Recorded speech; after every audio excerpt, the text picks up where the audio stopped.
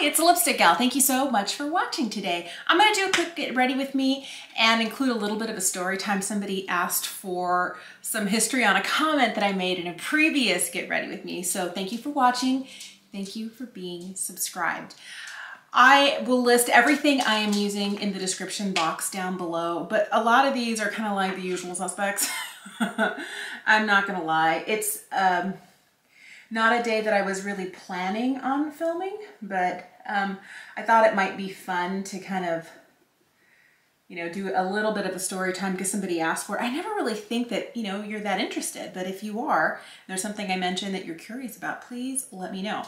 Jen K happened to ask in my giant eyeshadow palette declutter if, she's like, can we have a story time on that time you lived in Spain? And I was like, sure. I didn't really think that a lot of people would be interested in that, and I think I might have mentioned it in passing a couple of times.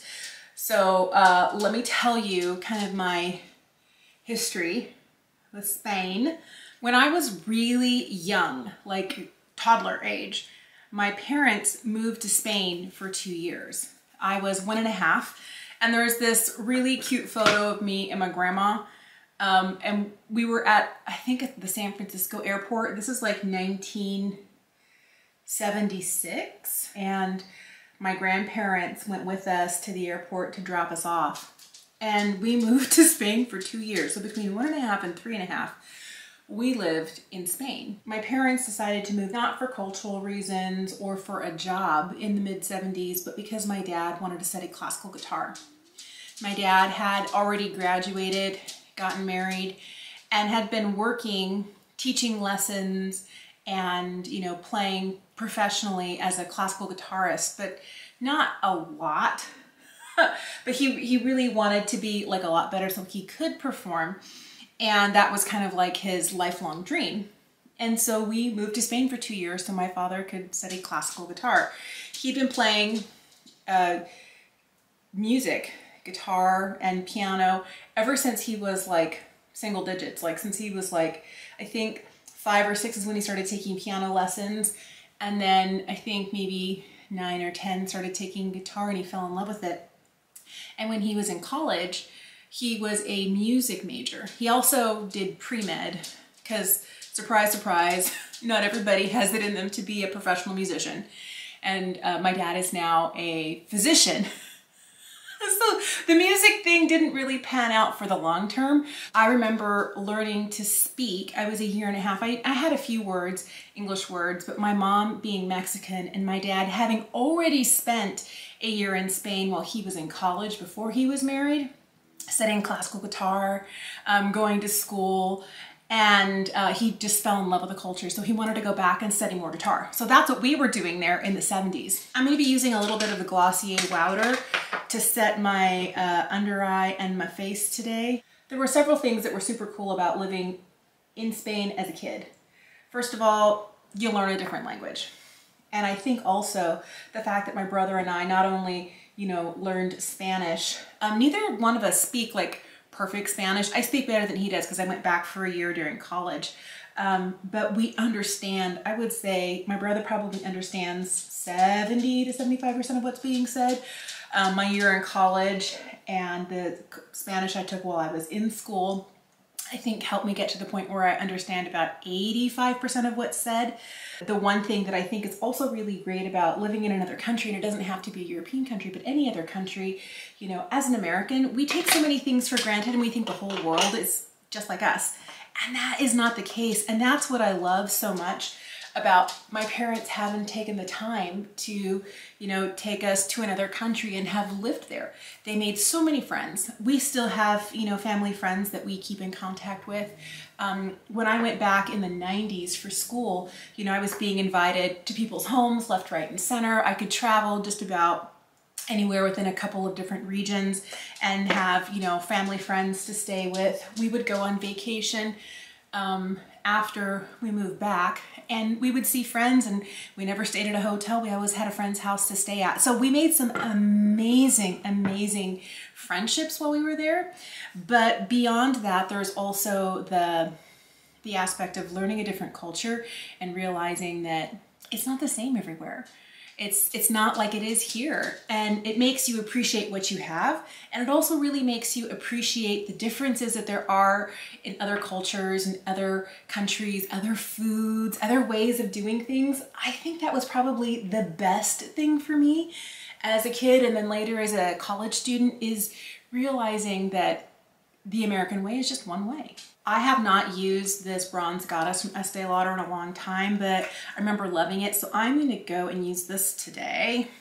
Another thing that is, I think, a really good holdover from that time in Spain is there is a lot of music in my family, and you know, the fact that my dad and mom moved to Spain for 2 years so my dad could study classical guitar says a lot about how important that music is, even though he's not a professional musician now.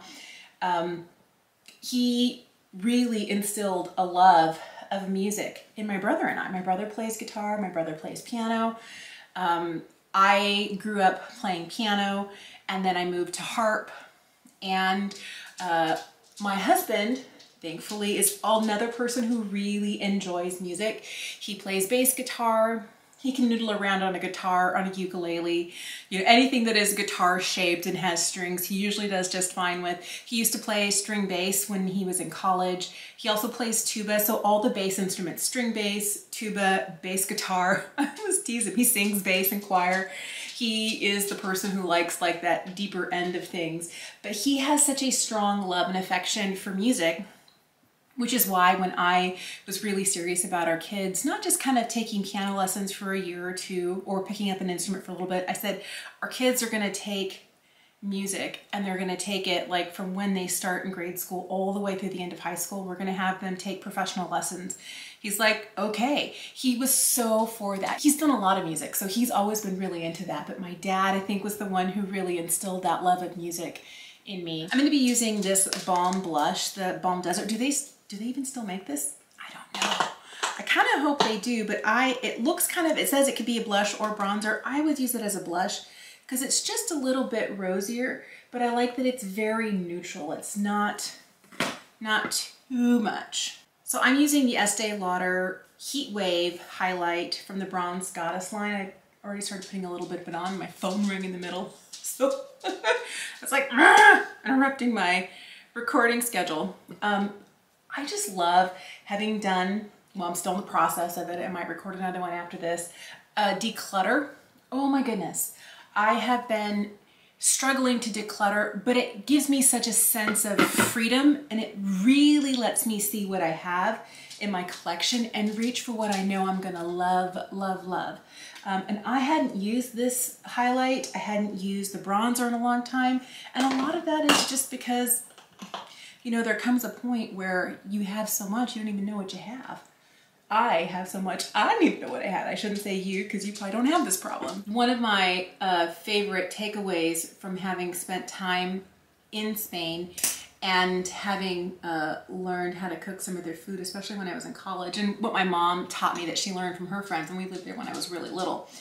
There is a special dish, and it's my favorite. This is like my comfort food. This is what, like, some people talk about comfort food and they think mac and cheese, or they think like a lasagna or something like that. This is my mac and cheese growing up. Like, the food that makes me feel like ultimate comfort is an egg and potato dish. It's basically a potato frittata.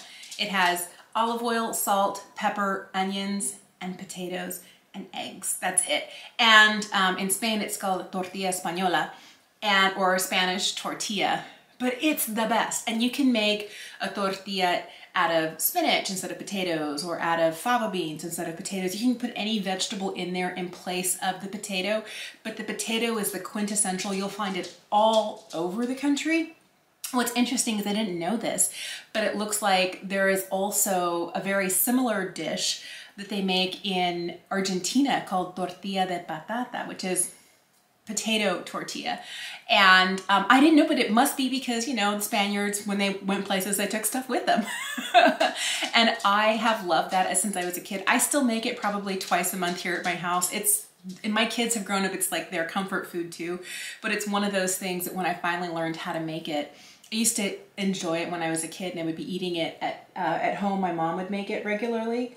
but I didn't really learn how to make it until I lived in Spain in college.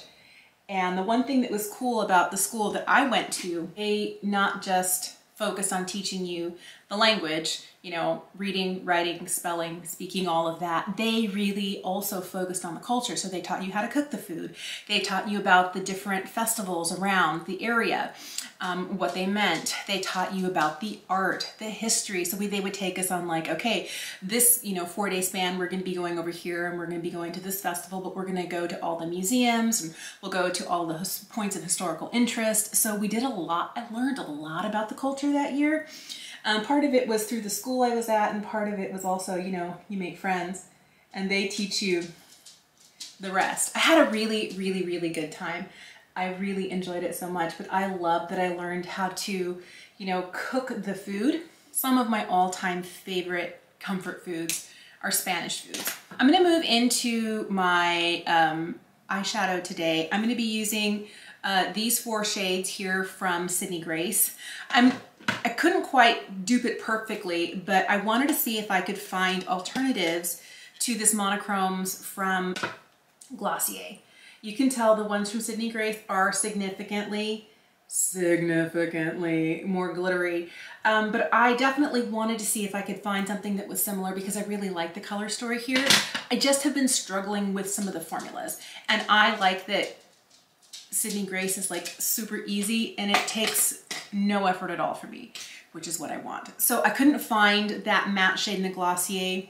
So I mixed these two and the shade is pretty close. I still struggle to maintain my Spanish. My Spanish was really good the year that I came back, and all the way through the end of college. I think that I did a really good job. I continued to take Spanish classes. I actually have a BA in Spanish, but oh, I struggle in the Spanish department. But I'll tell you, my parents, their Spanish is great. Of course, my mom being Mexican, easy peasy for her. But my dad, he just continues to talk to my mom. And when we lived in California, when I was like a kid and in college, I don't think my parents left to go to Ohio until I was in my late 20s. Anyway, he just continued to speak it with anybody he possibly could. He would just kind of, oh, you speak Spanish? He'd instantly flip to Spanish. He still does that, but there were fewer people in the Midwest than there were in Central California, Southern and Central California when I was growing up. I will list what these shades are in the description box down below. So the way that I try to maintain my Spanish is through watching movies in Spanish or watching shows that come from a different country. Like, let's say that there's something from Mexico or something from Argentina. I try and watch it without the subtitles. And it takes about 20 minutes before I'm finally not like translating every single word and it finally like flips and it works for me. And I don't catch everything. That's the one thing that's so interesting, and it can be a little bit of a struggle for me. Every country has their own slang terms, you know, words have different meanings. That's the interesting thing about, you know, there's like, I think 18 different words for straw, and depending on what country you're in, it can either be like, what did you say? And sometimes like, oh, you're asking for a straw. It's really interesting. That's true with a lot of different words in Spanish. Depending on where you are, they have a different meaning. And so if I'm watching a show from Spain, I get a little bit better. If I'm watching a show from Mexico, I have to look up some of the slang words. If I'm watching something from Central or South America, and that's the great thing, is like there's so many different places where you can watch stuff from now, like Hulu, Netflix, HBO, there's always something. That's how I keep up my Spanish. Super easy to watch stuff, but I always do a little bit better and able to maintain my grammar better and remind myself of spelling if I'm reading. So I try and read the news in Spanish, and that's easier because the articles are a lot shorter. And every now and again, I will pull out a book in Spanish. And I read a lot of books in Spanish when I was in college, kind of had to, but it's a much more of a struggle for me now. And I end up looking up a lot of words on my phone, like, wait, what is this? Wait, what is this? Because I don't always remember. And sometimes it's a word that I've never seen in Spanish before. But I was reading a book recently and I started it in Spanish, and I finally was like, this book is interesting enough. I really want to read it in English. The cool thing was it was originally written in Spanish. It was La Sombra del Viento, or Shadow of the Wind. The author's name is Carlos Ruiz Zafón. Super cool book. I'm not done with it yet, but I really do try to maintain my Spanish. It is a little bit of a struggle for me I think it would be a little bit easier if somebody in my house spoke Spanish, and this is when you look at me and go, they don't speak Spanish because you didn't teach them. But since I have grammatical errors, I don't want to be passing those on to my kids. And I don't know which is worse, the fact that I speak Spanish and my parents speak Spanish and my kids don't, or that I teach them bad Spanish. I don't know. I don't know which is worse. If you have any thoughts on that, let me know. Sometimes I'll be able to say stuff and they'll understand me, but I don't spend a lot of time speaking to them. Cool thing was the people who were putting in our floor a couple of weeks ago were Mexican. And I know nobody clocks me as having a Mexican mom or, you know, being halvesies. I could tell that they spoke English the way that I speak Spanish, that it takes like all of my brain power and it really slows me down. So we made an agreement, like I would talk to them in English because they could understand it, and they would talk to me in Spanish, and that way we could each communicate in our preferred language and we would still understand each other.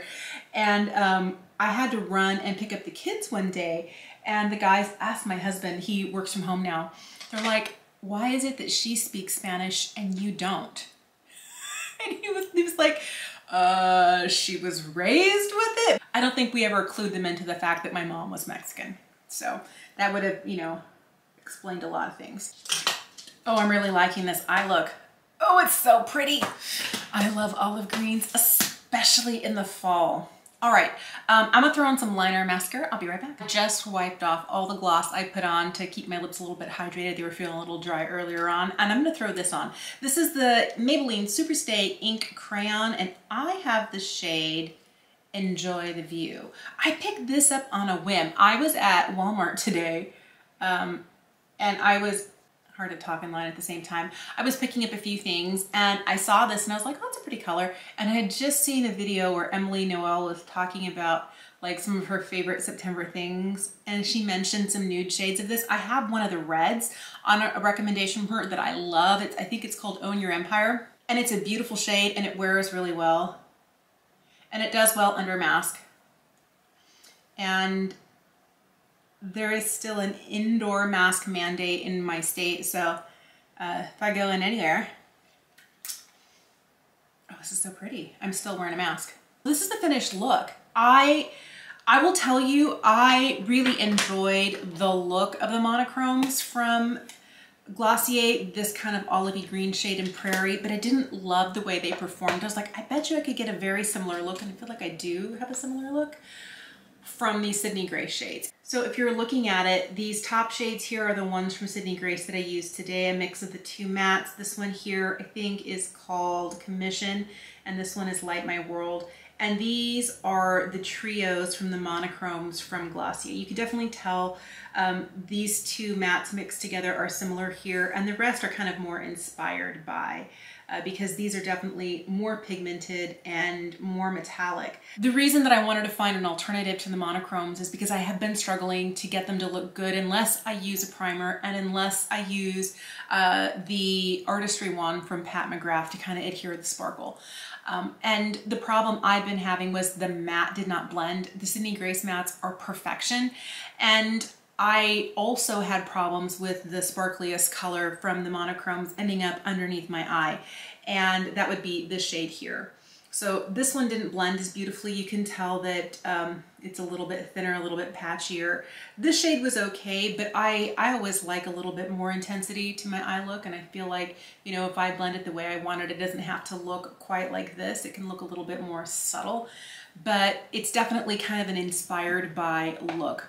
All the shades will be listed in the description box down below. Thank you so much for watching today. I really appreciate you taking the time to support my channel through watching, taking the time to comment. And if you really, really appreciate what you see here, would you take the time, I know it's kind of a big ask, but to share my channel with one other person, somebody who you think would really enjoy the content that I make here, or who you think has a similar makeup aesthetic. Thank you so much for being willing to do that. And I would love to know, let me know in the comment section below if you have ever spent time living in a country other than your country of origin. So if you've lived someplace else other than where you were born, let me know where it was and what your experience was and your favorite takeaway from living there. For me, I love the food. I love the food so much, so much. Thank you so much for watching today. I will see you again soon.